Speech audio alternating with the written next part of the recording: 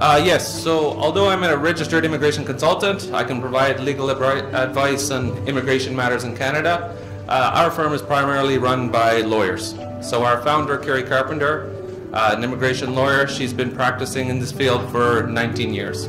Our other staff lawyer, Janet, as well, been practicing in this area for 19 years. She's an immigration, what we call specialist. She receives or provides advice to other lawyers on immigration matters as well. Okay.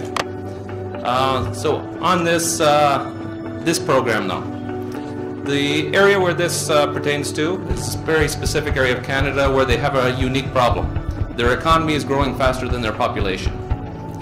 They're called the Atlantic provinces, 4 provinces, which is why this program is called the Atlantic Immigration Pilot Program. Okay.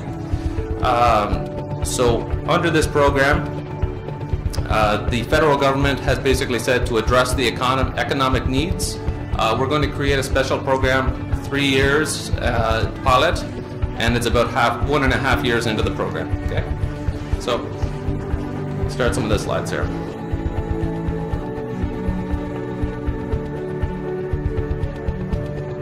We would translate all of those jobs and responsibilities into the different NOC codes, and there'll be many under you. Okay.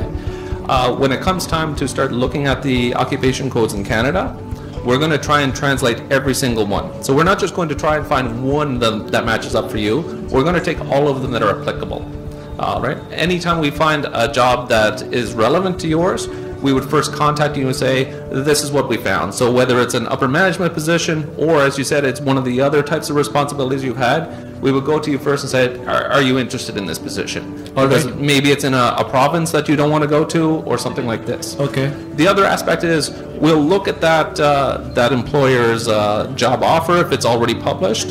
We'll start looking through the details. So if there's anything in there that you might have which isn't already in your CV, we'll go to you and see if you have the experience so that we can make your CV stronger in advance before we present you to them as a potential employee. Okay. Okay? And then once we have that, it's up to them to determine whether they want to have that one-on-one contact to make the job offer. Okay? But basically try and create a stronger argument for you in as many potential positions as possible. Looking for a similar type of occupation in Canada, they're going to look at all of your experience. Now, that's a pretty broad scope because you've covered a lot of area in your practice. So we would, again, be looking at trying to translate all of your skills into the different NOC codes. It would allow us to search for more than one type of position.